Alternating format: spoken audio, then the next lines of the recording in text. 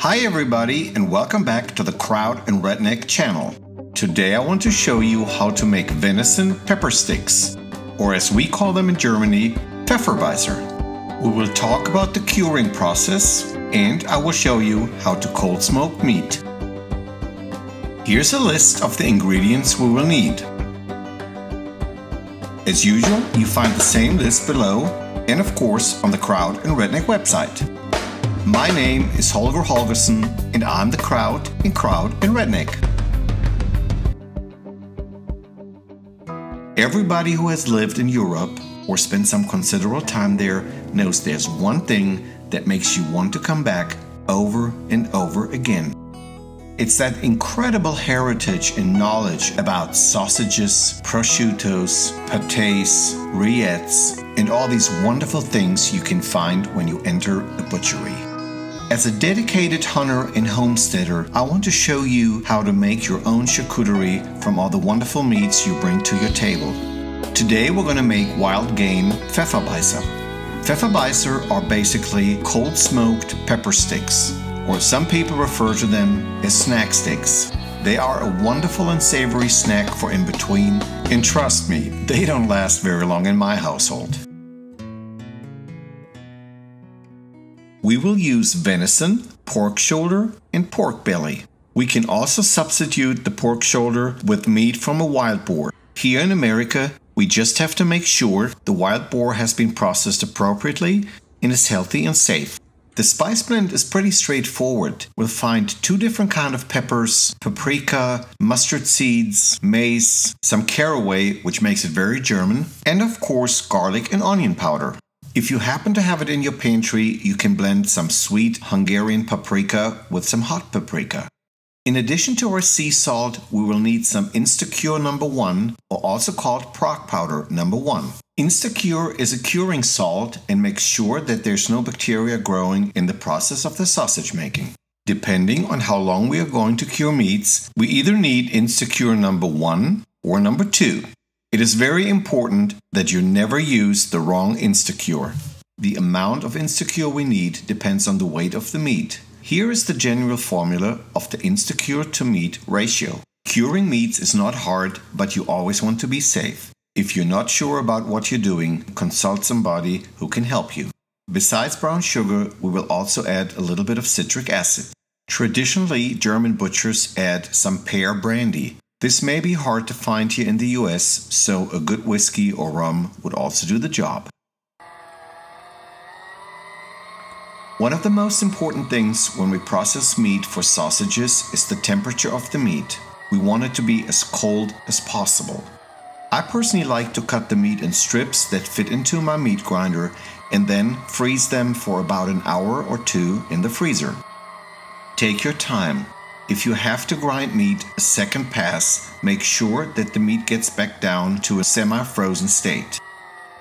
Spices have way more punch when you toast them in a cast iron skillet to release their essential oils. We will do this here with the two peppers and also with the mustard seeds.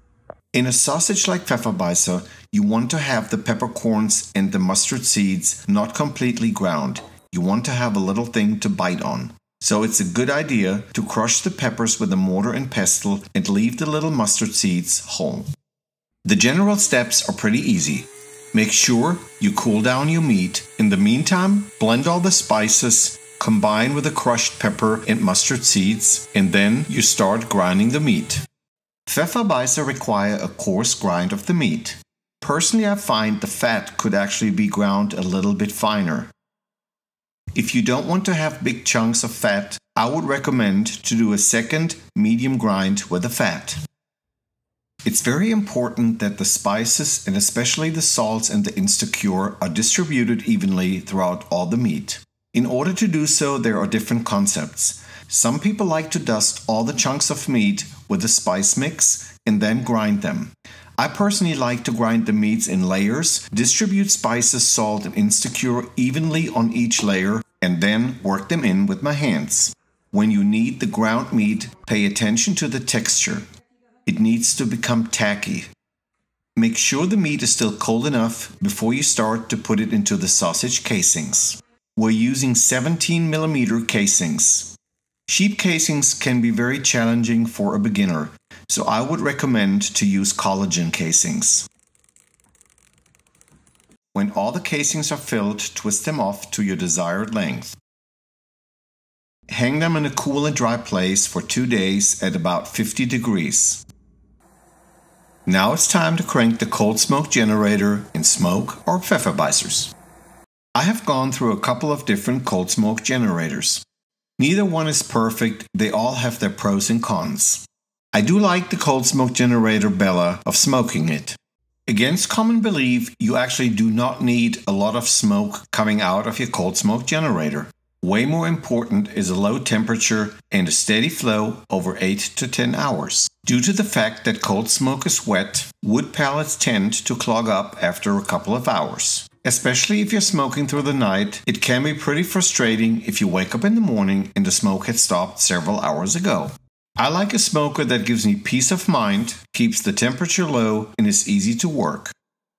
As fuel, I like to use a blend of 50% pellets and 50% small wood chips. I really like fruity woods. In Europe, beechwood is the choice number one. It's pretty hard to find here.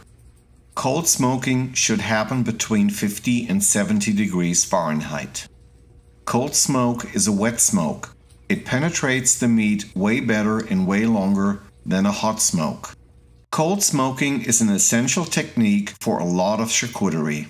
Ideally, the output temperature of a cold smoke generator should be below 70 degrees. In addition, you can put ice cubes into your smoking cabinet to keep the temperature down. I personally like to utilize days when it's nice and close to freezing outside. This will guarantee a perfect temperature for your smoking process. Depending on your preference, how smoky the sausages taste, I recommend to do 3 passes of 8 hours. In between, the sausages have to rest in the fridge or in the smoking cabinet if it's cold enough outside for about 12 hours. When you're done with the smoking process, the Pfefferbeisser should dry for a couple of days. The length of the drying time depends solely on how firm you want the sausages to be. I like mine to be chewy and not too soft. Oh man, I have to say, these are beyond good. They are incredibly insane. I had to crack a good IPA this morning and just try them. The combo is perfect. These Pfefferbeisser venison snack sticks, they have just the right amount of salt, they have all the spices, the smoke, they have the right amount of heat from the hot paprika on the finish, and they're just so addictive. I will have to quit eating right now, otherwise I get in big trouble with my family, trust me. I know for sure these will be eaten in no time, even in your household. However, if you want to store them, do it in the fridge. If you want to store them for a longer time, I would suggest vacuum sealing them, and you can also freeze them. We really hope you enjoyed this video as much as we enjoyed cooking for you guys. Feel free to ask questions in the comment box below. We also like some love from you guys, so like and subscribe to the channel. Make sure to check out the Kraut+Redneck website. We're extremely passionate about what we're doing. There's a whole bunch of other information to the dish and also stories and anecdotes how we found it. We sincerely hope to see you again soon. Here's a big howl from the soup hound of Kraut+Redneck. Ich hab 'n Jesus aus buntem Pappmaché. Der hängt total vergilbt in meinem LKW. Die toten Fliegen zerdrückt in einem Glas. Mancher findet's krankhaft, doch mir macht's einfach Spaß. Ich spioniere vom Keller bis zum Dach. Kenn die Intrigen, das ganze Rattenpack. Ich hab besoffen, gehurt und randaliert.